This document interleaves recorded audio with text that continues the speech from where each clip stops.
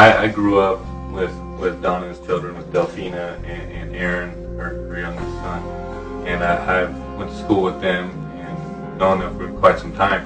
So I've known Donna for quite a few years now, and when I got introduced to ViSalus almost a year ago now, I was telling people about the product, getting people involved on the product, everything that I could do. And I came over here to tell Delphina about the business opportunity side. And I saw Donna for the first time in over a year, and she walked out of the hallway there, and she looked almost dead when she was walking around. She was so pale and just couldn't really even hold herself up almost. Actually, it was in July of 2006. I was given 15 months to live. And I had very serious problems. I had cirrhosis of the liver. I had hepatitis C. I had osteoporosis. I had COPD.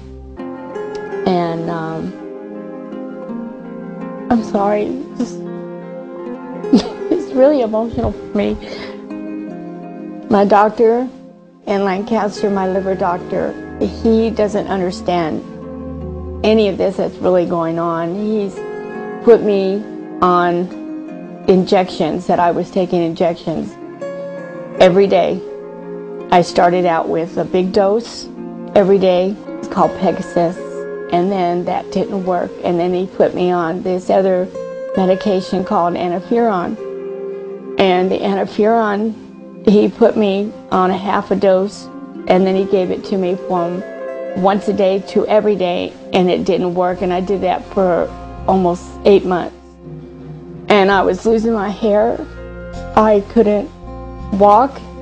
I couldn't do anything for myself. My daughter had to do everything for me.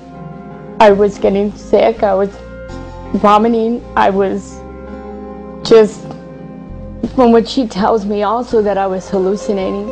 I don't remember that. They told me after I spent 21 days in the hospital that they said I had two choices: to either go to a convalescent hospital or to go home. And I chose to go home. When she got out of the hospital, you know, the doctor had told me that, you know, her problem was it wasn't going to get better. There was actually nothing they could do because the shots I had to give her every day weren't helping at all. They were actually making her worse. And she was going through severe anemia. She was to the point where she couldn't eat on her own. She couldn't take showers on her own. She she had a walker. I mean, it was really bad.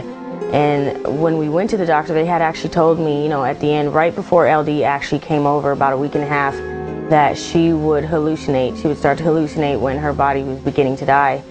And